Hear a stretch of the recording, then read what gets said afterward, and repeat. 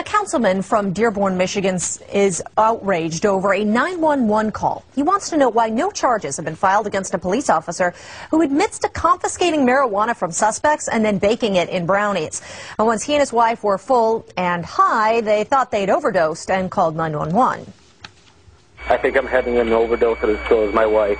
Overdose of what? Marijuana. I don't know if it had something in it. Can you please send rescue? Did you guys have fever or anything? No, I think we're dying. Okay, how much did you guys have? I don't know. We made brownies, and I think we're dead. Time is going by really, really, really, really slow. Well, instead of being charged, Perla. Sorry. Instead of being charged, the police department let the officer resign. His wife was not charged either. So far, police officials have not commented on the case. Now, how do you follow a story like that? Well, talk about switching gears. Time is going by really, really slow. Say goodbye to 39-cent postage stamps. Bye-bye. Starting Monday, stamp prices jump to 2 cents to 41 cents.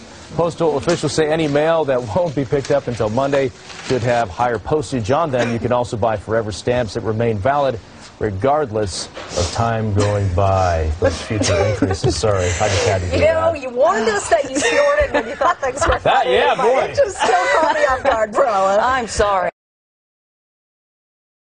It's the best place to go for anyone who's stoned.